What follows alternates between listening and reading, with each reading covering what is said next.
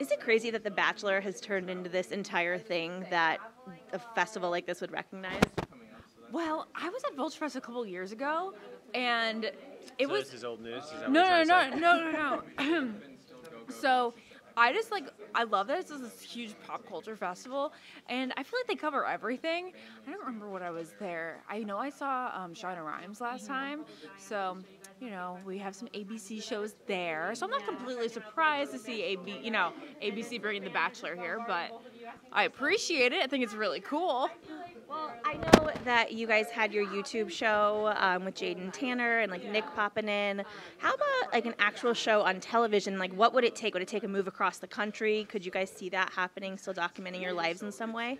Well, I feel like it's not exactly up to us. That would be up to the networks or production companies if they want it and they think it's something that a lot of people would like to watch on TV or one of the apps these days. But I think it'd be a great idea.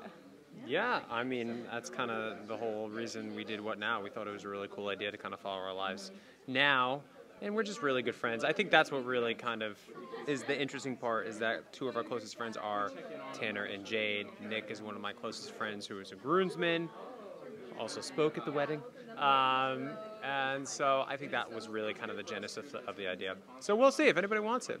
You let us know. Well, being in Rhode Island for your wedding, of course, which, by the way, was insanely beautiful. I was glued to my phone the entire weekend, stalking the crap out of you guys. Oh, thank you. I mean, did that in a way give you some kind of urge to move back east at some point? Oh, that didn't give us the urge. We already have the urge, and he has an actual physical longing every single day of his life to get back to the East Coast. I think it's just it's a different pace, different pace of life over on the East Coast. Plus, it's different. We've talked about this. I'm from Rhode Island, and anybody who's from a small state like that or a small town understands. Your family's there, your friends are there, your life was there. And I kind of moved too late. I was 29, so yeah, kind of came to LA a little bit too late. Yeah, I never lived outside Rhode Island. I'm quite pathetic. It's nice to meet you. You are not. That is a lie. If I've ever heard it, Jared. You're very welcome. If you guys, fan fiction, weren't a part of The Bachelor ever at all, what do you think you would be doing with your lives right now? Probably, I don't know, bussing tables. I got nothing. Yeah, I think I'd be working for Glamour, Cosmo, and I'd probably be writing for them and also doing some digital media for them as well. That's my best guess. So I was listening to Nick's podcast the other day, and he mentioned, that you always had a desire to be an actor, and that, you never Nick said that? He did on his podcast. Nick's talking about me on his podcast? No. I mean, you should listen, Yeah, I should listen. You're right. But does Nick listen to my podcast? That's a good question right there. I think Nick probably just listens to his own podcast a million times. I'll tell him I said that too. But do you ever consider going into acting? Because I feel like when you started, I heard something that you wanted to be an actor. Is it something you'd go for?